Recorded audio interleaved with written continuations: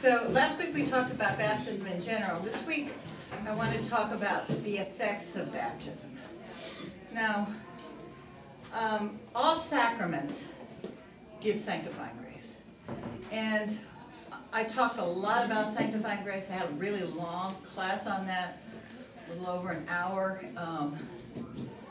If you want to know which one it was, I think it was, you can find the video on YouTube if you look. I don't know if I called it Grace or Superheroes or something like that, but it was about sanctifying grace and what it does for you.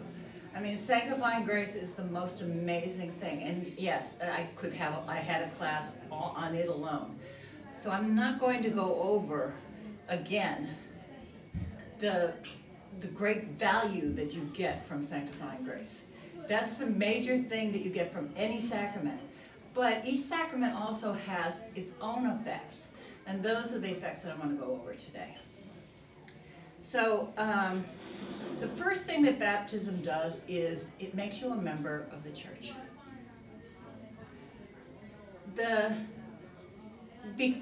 Once you become a member of the church, you now have benefits, but you also have responsibilities.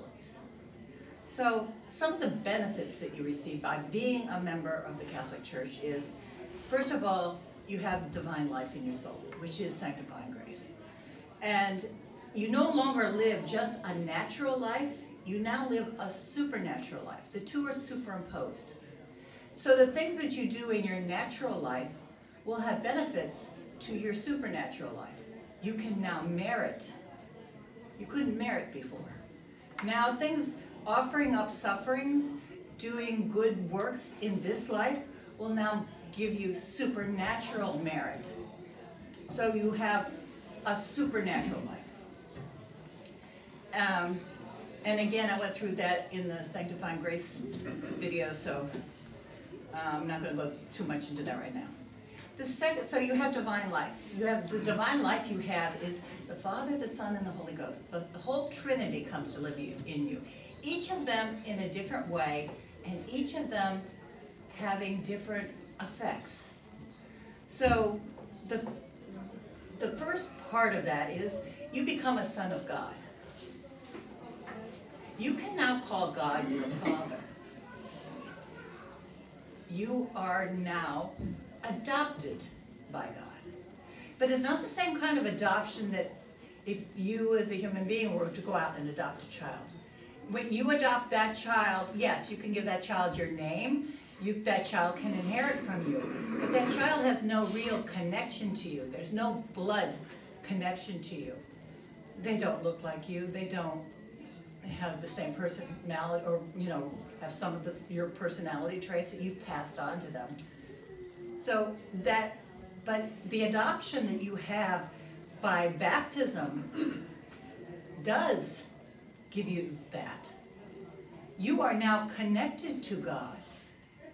A connection even closer than the connection of blood. He's dwelling in you. And we'll get into when we get into your connection with Jesus Christ, you are now He's incorporated in you. You are one, and you are both the same. You're connected. So you in John, he says, as many as received him, he gave the power of becoming sons of God. So St. John in his gospel says that we become the sons of God. Is when we accept him, we receive baptism, we are now the sons of God. And yes, we can now inherit heaven. Just like any other child that is adopted receives inheritance from his parents, we can now receive our inheritance. Our destiny is heaven. Our inheritance is heaven. And we can receive that. We can all, excuse me. Oh, thank you. We can, so We share in God's divine nature. We are His heir. We can, you can't say you don't look like Him because God created you in His image and likeness. With sanctifying grace in your soul, you do now look like Him. So the adoption, this adoption is much different than, you receive all the things that a child would receive in a human adoption, but a child receiving in this divine adoption receives even more. You can, the more perfect you become, the more you practice the virtues, the more like your Father you will even look. So it's, and we also now have the right to call Him Father. He will look out for us as His own child. Whatever we need, He will give to us. And He will discipline us when we need to be disciplined. This is the Father's duty. So we now have a special connection with God the Father. We also have a special connection with God the Son. We are incorporated into Christ. Christ is the church. When we become a member of the church, we become a member of Christ. We call it the mystical body. We are one with Christ. And that's why God can call us, God can look at us and call us His sons, because we are now His sons. When He looks at us, He doesn't see us. He sees Christ in us. He sees His Son, Christ. So when we're baptized, we're grafted onto the vine, which is Christ, and we become a branch. Christ said, I am the vine and you are the branches. And St. Paul said, we're baptized into one body. That body is Christ, the mystical body. He is the head and we are the members. I used to draw on the blackboard for the kids, a figure, and I'm telling you, yeah, you're an elbow, and you're the big toe. You're now part of Christ's body, and He will use you. He's the brain. He's the head. The Blessed Mother is the heart. He will use you to do what He wants done in the world, if you allow Him to. Just, if a body wants to walk, he wants to go somewhere, He will use you to get, if you're His big toe, to go someplace. And then with the Holy Spirit, the third connection to the Divine Trinity is the Holy Ghost. And the Holy Ghost now comes to live in you, but He brings gifts.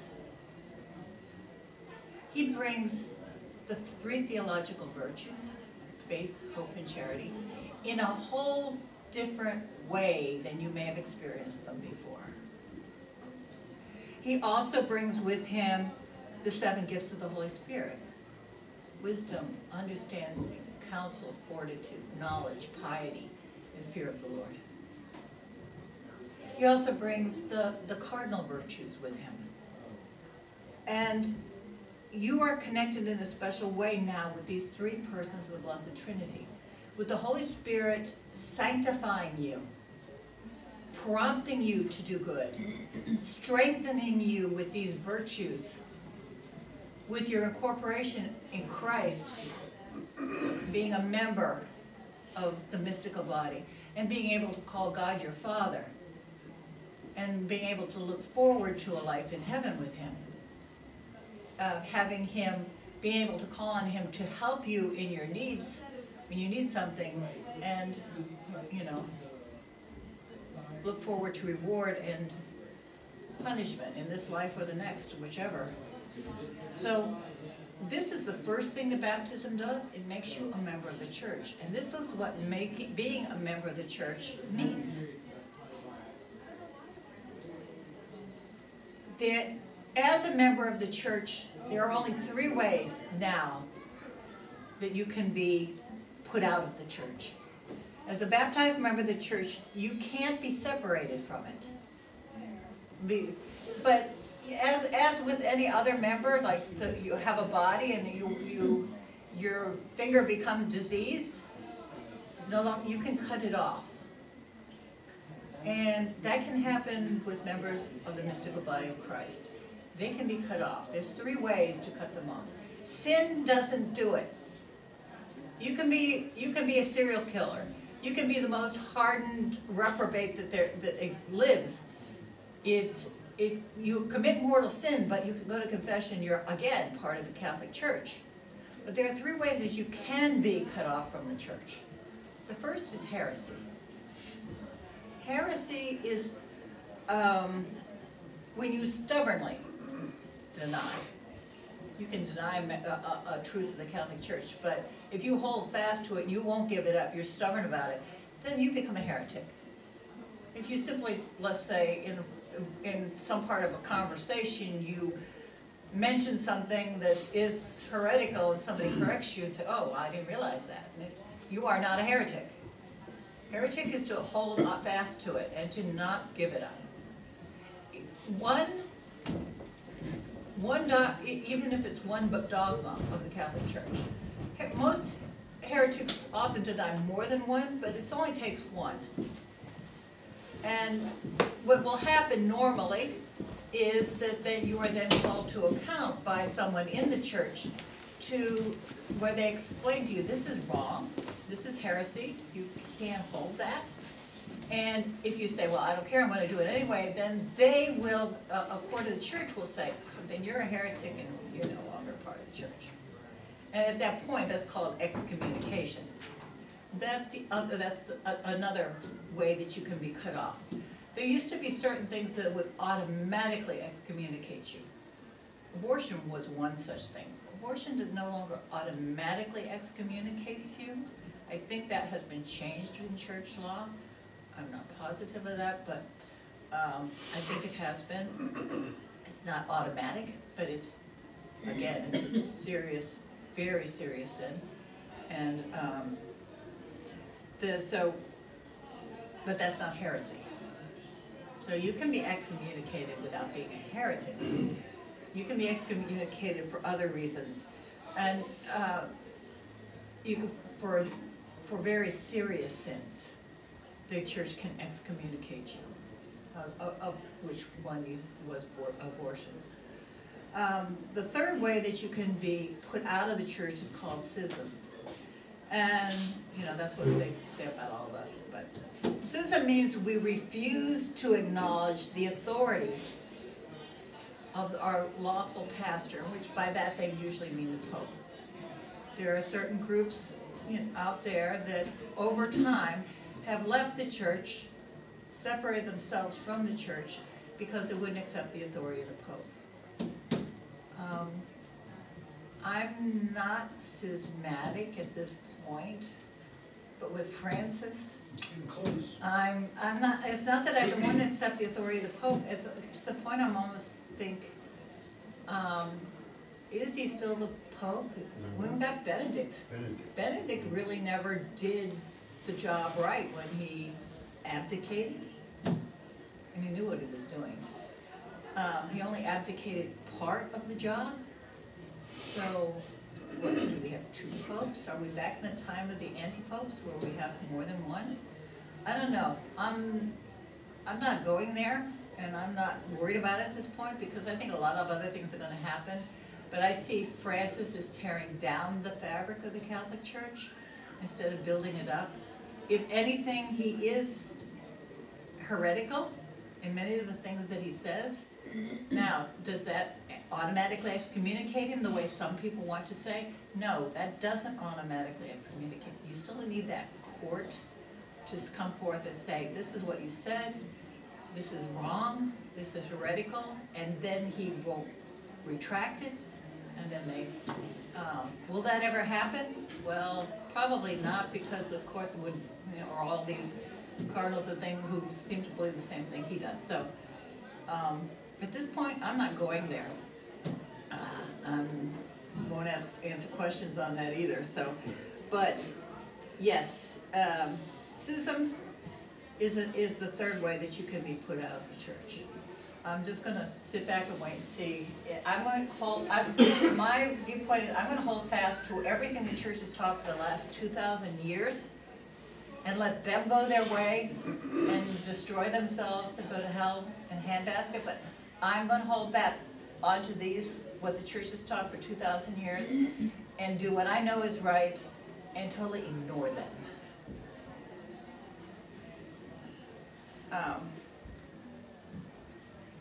So these are the only three ways that you can be excluded from the Catholic Church.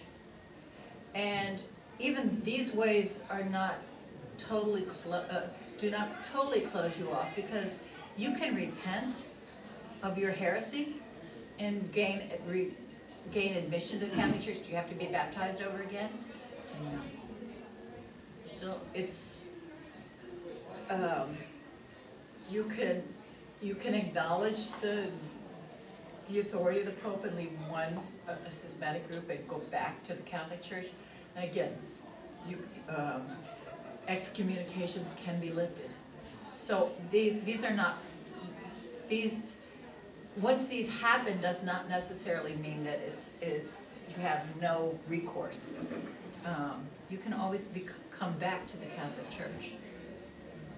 Though it can be hard, because people who are stubbornly heretical, they don't want to give, it becomes a matter of pride, and pride is something very hard to overcome.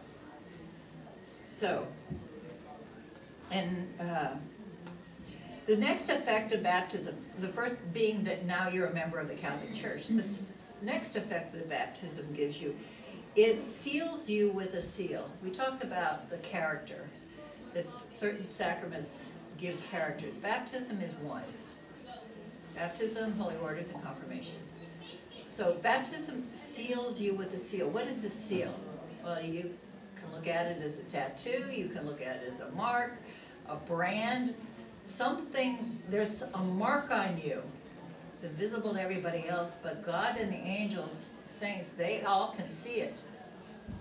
This is a permanent mark. It cannot be taken away. And as I said, when you go to heaven, it will be there to add to your honor and glory.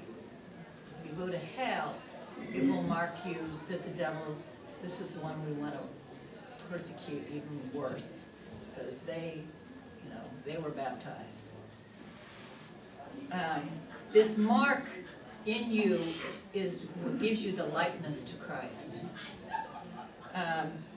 It marks you as your servant and that you belong to him. You are now his. And as I say, when God the Father looks at you and he sees this mark, he looks at you and this is my son.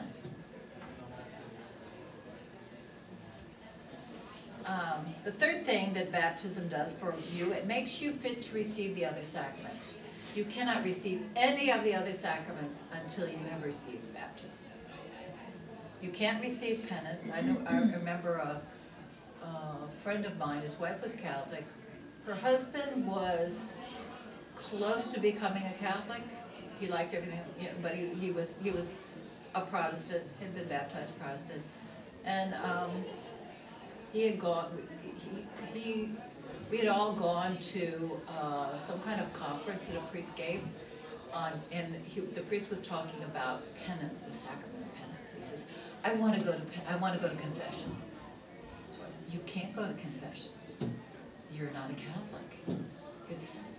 She said, you can go in and tell the priest your sins, but the sacrament won't work for you because you're not a Catholic. But, fine. And that's true. You have to be baptized before you can receive any of the other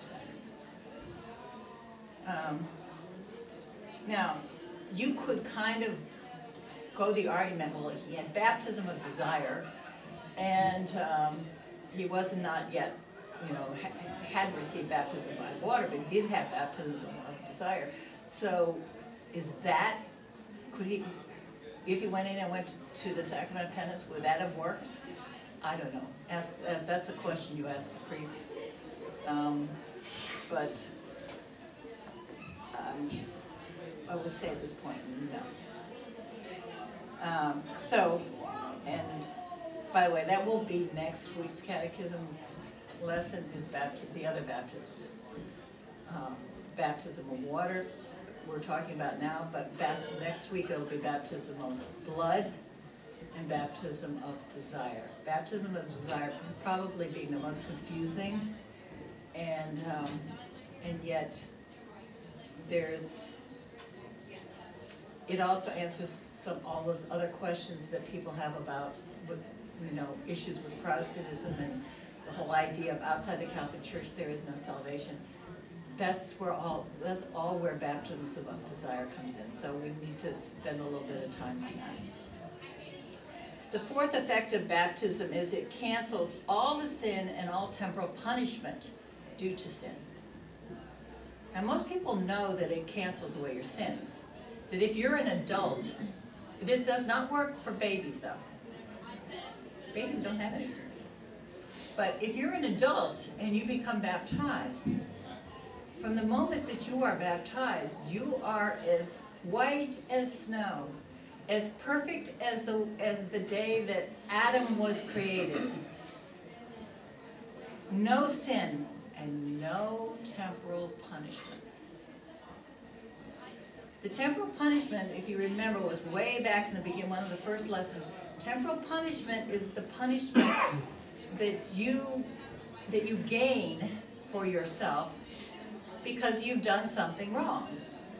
For example, I gave the example, you steal money, and I'm going to steal $5 from you, and later I come back and I say, I'm sorry, I took $5 from you, and you're going to say, oh, yeah, I forgive you. Where's my money? Well, it's the same with God. You stole something from God when you committed sin. You took some of His honor and His glory, and you have to give that back. You can do it in this life. You can do it in the next life. Do it in this life. Whatever, do it in this life. It's much easier, less painful than the next life. The next life is going to be purgatory. This life is much easier, even though it might be painful what you're going through, a sickness or losing your job or whatever that you offer in this life is going to be a lot less painful than purgatory. So make as many, sacrifices that you can. Offer those things, say the morning offering, so you offer every single day that you can use it to pay for your purgatory. But when you're baptized, that's none of that. It's gone. I think I told you last year a story about, this is a true story, the priest who had the orphanage in Mexico, when he was young, when he was just newly ordained, and had gone to Mexico, he was chaplain at a convent. And one of the sisters from the convent, had just put out the Blessed Sacrament for adoration for the sisters. And one old sister, Sister Petra, came in and she said, they want a priest at the hospital. I can't remember the man's name, so I'm just going to call him Sanchez. Since your Sanchez is dying, and this family called and they want the Blessed Sacraments. So he puts on his stole and he goes to the hospital. Now there's lots of little private clinics, hospitals. That's what one of these was. And when he went in the door and he says, "This is what you see in Mexico. You don't see in other countries." Is when a priest goes in and he's got a stole around his neck, everybody knows he's carrying the Blessed Sacrament, and everybody's down on their knees, and it just dropped to the floor. So he goes into this hospital and everybody goes down, and the nurse says, "Father," he says, why are you here? And he says, "Well, somebody called. They said that Senor Sanchez wanted the blesses, needs the sacraments." And the doctor who was in head came out. He heard it, and he says, "I don't think Mr. Sanchez called you." And he said, "Maybe a member of his family." He says, "You don't know who Mr. Sanchez is, do you?" He said, "No, I don't." He says, "Okay, come on back." And he takes him back to the family, and the family's out in the hallway. And apparently Mr. Sanchez was dying of cancer, And he only had about 3 hours to live. And his family, his name was not Mr. Sanchez, it was General Sanchez. And he had been the leader of the government troops that killed so many Cristeros in Tepoztlán. And so he was, you know, an avowed Freemason. And so anyway, he obviously did not call the priest, but the family had, his son had called them. And Father said to him, he says, so who called me? He says, he said, I did, the boy. And he says, so if your father is, you know, anti-Catholic, how is it? He says, are you Catholic? He says, yeah, my mother baptized us all secretly and raised us all, taught us all our catechism and raised us secretly to be Catholics. And he said, well, but your father doesn't want to, you know, want to be Catholic. No. He says, okay, so your mother taught you how to be Catholic, so you all know how to say the rosary, right? Yes. He says, I want you to kneel down here in the hallway and start, the mother was there and like, they had like 5 kids. Start saying the rosary. Do not let anybody into that room and do not stop saying the rosary until I call for you. So Father went into the room. General Sanchez was in the bed. He was asleep. He looked really bad. And so Father sat down in a chair and started saying his office. And after a little while, General Sanchez woke up, sees there's a priest sitting in his room, begins to curse and swear and all kinds of things, and, you know. And Father just smiles at him and, you know, he says, you're not a Mexican. He says, no, I'm an American. I'm a gringo. He says, how did you know? By my accent? He said, no. He says, a Mexican priest would have left after I called him all that, but you didn't leave. So he says, why didn't you leave? He said, well, I hear that you're dying, and you only got about 3 hours to live. I'm not dying. And he says, well, that's not what the doctor says. But anyway, he says, I was just curious. He said, well, what are you curious about? He says, I've never seen anybody go to hell, and I just wanted to sit here and watch you die because I wanted, you know, I wanted to see what happens when somebody goes to hell. I'm not dying, and I'm not going to go to hell. He says, oh, but you are. He says, you know, he says, think about your whole life. He says, you're going to go to hell. And he says, but he says, I won't bother you at all. I'm just going to sit here and say my office, and you relax. And he says, you know, I won't bother you. So the general drifts off to sleep, but he wakes up again. He sees the father still sitting there. He says, you still here? He says, it won't be much longer. Looks at the clock.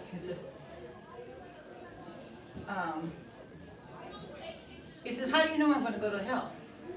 He says, well, you know, you've killed a lot of people, and, you know, you haven't lived the best moral life.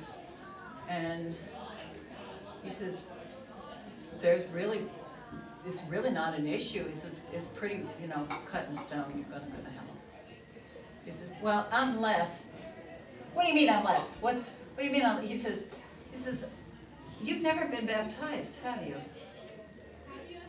No, I don't believe in baptism. I don't believe that, you know, what you Catholics believe. He says, well, that would be a problem that you don't believe it, but he said, if you were baptized, he said, that takes away, you know, all the sins that you ever committed would be taken away. And then, yeah, you won't go to hell. But like you say, you don't believe in the Catholic Church, you don't want to be baptized, so you just, you know, take the rest. I'll just sit here and say my, go back to sitting in his office. And after, you know, meanwhile the general's thinking, he says, so what do I have to do to be baptized? Oh, he says, well, it's not quite as easy as that. He said, you would have to accept the things that the Catholic Church teaches. He said, and you said you don't want to, you know, you don't believe the things that the Catholic Church teaches, so it's not an issue. So Father continued to say some office. So, what is it? He says, what do you mean, what is it? He says, so what do you believe? He says, well, we believe in God. Do you believe in God? Yeah. Yeah, I believe in God. Okay. And then he goes through each of the articles of the Catholic Church, you know, the Apostles' Creed. Says, can you accept that? You know, that our Lord became man? Sure. Okay. That he died for us? Yeah. It happened a long time ago, that's fine. Anyway, he goes through the whole thing, and by the time he gets to the end, he says, okay, is that it? He says, yeah. He says, okay. He says, then do you want to be baptized? Yeah. Okay. So he goes out in the hall and he calls in the family. And he says, your father wants to be baptized. Well, the family was ready to fall on the floor. And so he asked the son, he said, would you be his godfather? He said, I would be honored. And he said, well, one or two things we have to do first. He said, I take it that that the general and his wife are not married, really married. So he says, the first thing, he says, I need to take the mother in the hall and we'll hear her confession. Then I need to marry you two, and then I will baptize him. And that's what he did. And after he baptized him, he, you know, left and went back to the convent. And when he went back to the convent, here's Sister Petra kneeling in front of the Blessed Sacrament. And he said, Sister, you should have been kneeling here all this time. She said, I thought you needed some help. She recognized the name. She had recognized the name. So anyway, so baptism takes away all sins and the temporal punishment due to them. By the time he got back, the man was dead. They called him to say that the general had died. The family called him. All right, the church's laws concerning baptism. Infants should be baptized within a week or two of birth. Why? Because infants are exposed to there's so many ways that an infant can suddenly die. You know, we have what's called SIDS, sudden infant death syndrome. You don't want something like that to happen to your baby. So you want your baby baptized as soon as possible. You also want sanctifying grace in their souls as soon as possible. The less time between birth and baptism, the more grace. Because you've already started to increase the grace from then on. Why are we baptizing at birth? Pardon? Why is the priest there baptizing as the delivery is occurred? Well, usually the priest isn't around when the mother goes into labor and she's in the hospital, but it can happen, you know, right afterwards. There's nothing wrong with you calling the priest if he's available but again, most baptisms take place in a church so that they can make use of the oils, and there's a lot of more ceremonies than the simple one that you learn. You know, when you baptize an emergency, you can baptize by pouring the water on the skin and saying, I baptize you in the name of the Father and the Son and the Holy Ghost. But when a priest does it, he does that, but he does a lot of other things besides. So, like an exorcism and special blessings, the water is a special water that has previously been blessed. So it's much more involved. And so it's usually done in the church. And so as soon as the mother is able to go to church, that's, you know, in a week or so. I remember when Maria Grady was born, her mother sent the baby with the father. You know, the mother could, you know, she couldn't get up, she didn't attend it, but she sent the baby with the father to have it baptized. Right within an hour after the baby was born, she sent the father to the church to have the priest baptize the child.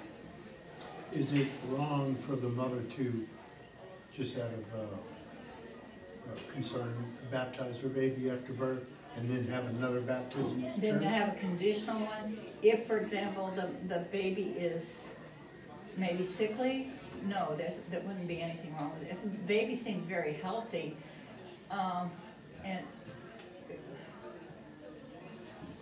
you probably would want to postpone it, but again, if the mother has any kind of concern at all, she's within her rights to do that. Number 2 is strictly against church laws to baptize a child of a non-Catholic parents without those parents' knowledge and consent, unless the child is in danger of death. Again, if the child's in danger of death, the child will not live long enough to grow up that they need to understand the Catholic faith. But if the child is not in danger of death, this child will be in a non-Catholic home. And you're putting a grave obligation on the child and on the parents too, because they don't know what they need to teach this child to be a Catholic. And they may not even be living the same kind of Christian life that a Catholic lives, so you can't do that. You have to make sure that if the parents are non-Catholic and the child is not in danger of death, you need their knowledge and consent. 3, children who have come to the use of reason can't be baptized without their consent. Again, baptism is something you need to go into with full knowledge of what you're doing, because you will have obligations. And so if you have the use of reason, the church needs your consent. So what about, there's 2 groups of people, the feeble-minded and the insane, that do not have use of reason or had use of reason and no longer have it. What about them? Well, if the person is feeble-minded from birth and not able to reason at all, and that's not often the case, but it can be. Most children who are lacking something mentally when they're born are perfectly capable of thinking and acting in other ways, so you can teach them, in which case then they can be baptized. But if they aren't, the church considers them as a child, as a baby, and they can still be baptized, but the church will always consider them as a baby. And they will never commit any mortal sins because they can't fulfill those obligations. You know, they'll never know what is a sin or what's not a sin. They'll be like innocent children the rest of their lives. Now the insane, if they have if they go in and out of moments of clarity where there's periods of time where they actually can reason and think, then when you need to catch them in one of those periods of clarity and ask them if they are interested in being baptized, if they have the necessary dispositions. Again, the church never wants to put obligations on people that they can't fulfill. If there's any doubt about a previous baptism of a person who wishes to be baptized, then they need to receive a conditional baptism. And a conditional baptism only has a few extra words. It says, if you are not baptized, I baptize you in the name of the Father, the Son, and the Spirit. So this puts that condition at the beginning of it.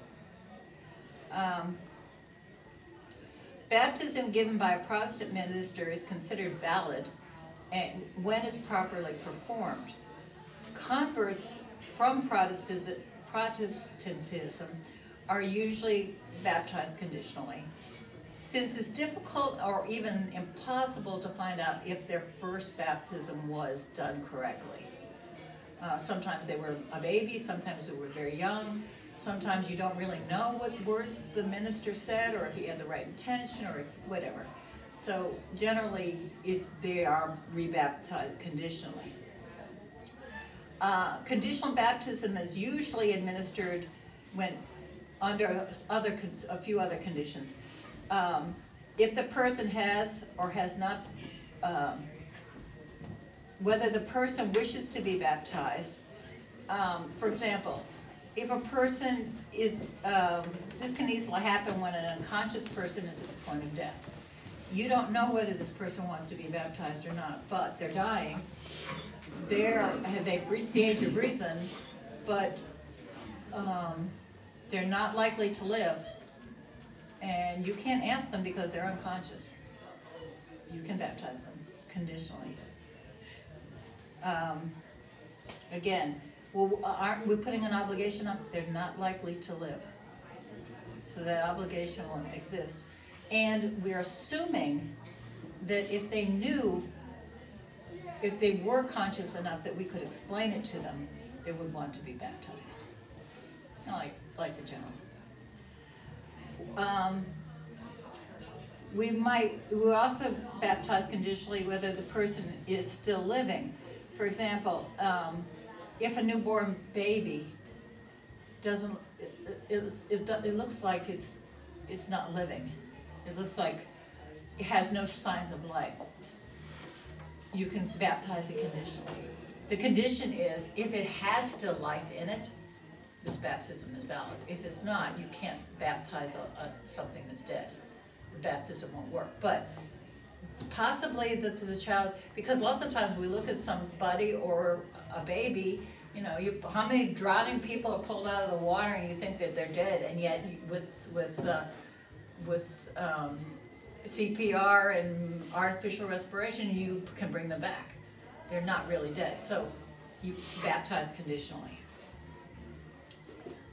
Whether the matter or form used in administering the sacrament was correct. So sometimes, yes, it was done by, maybe in a Novus Ordo church. You're not sure that the matter or form was correct. In which case you baptize conditionally again. Now sponsors. Sponsors are a big issue sometimes with baptism. The church has rules about who can be a sponsor for baptism. Sponsor baptism has to be a practical Catholic. The duties of the sponsor are to look upon the baptized person as his or her spiritual child. They are spiritually adopting this child. And their duties require them, if necessary, to take over the role of the parents in the supervision of this child's spiritual life if the parents aren't doing it or aren't doing it correctly.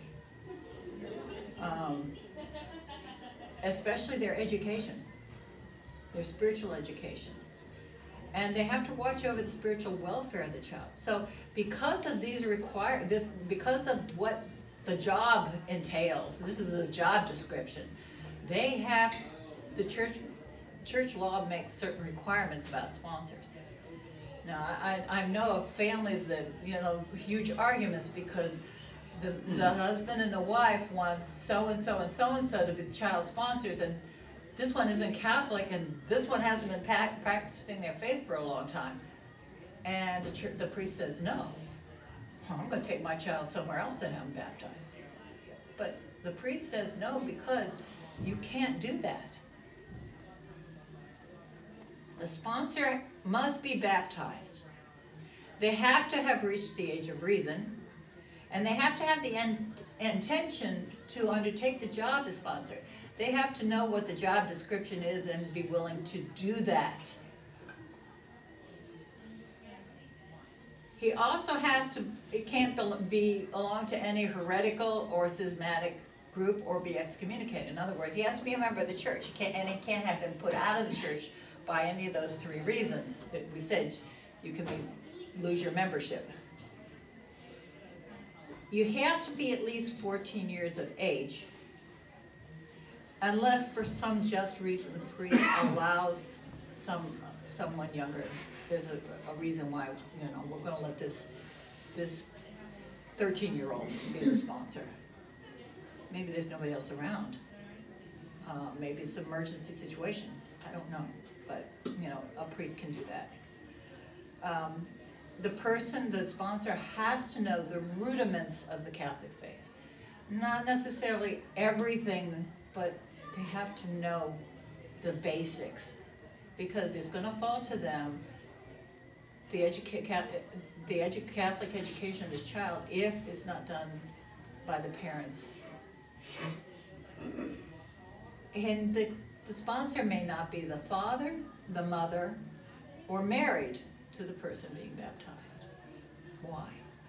Because baptism, being a sponsor in baptism, makes you connected spiritually to that child. You can't, when we get to matrimony, and I think we may have mentioned this way back when we talked about marriage laws.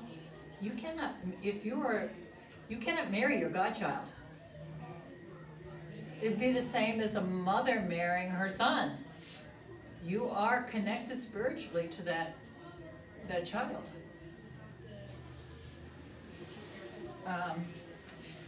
So, those are all the laws and the effects of baptism.